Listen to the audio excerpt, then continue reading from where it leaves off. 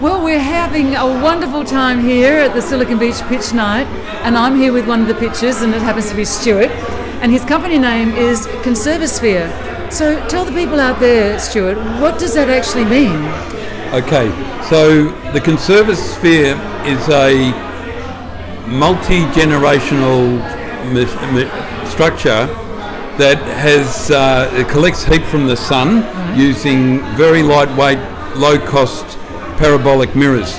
So imagine a bouncy castle, but we're using materials that are long-lasting and totally recyclable to collect thermal energy as heat, and we're storing that in hot rocks, and then we can use that energy to generate electricity and water.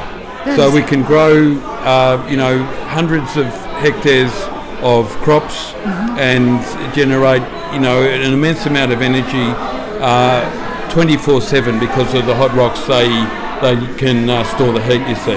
Well, that sounds so fantastic. So tell us a bit more about how far into this project you are. Certainly. So we've done a model, like a computer model and design of the power plant, and we've done some prototyping. We're still working on the development of the actual infrastructure, but we're getting closer. So this time next year we'll have a demonstration model. Fantastic, Stuart. Well, that's just going to be the best thing that the climate and we all need. So thank you so much. You're welcome. So I'm Linda O'Grady from Simpateco. Stay connected. Bye for now.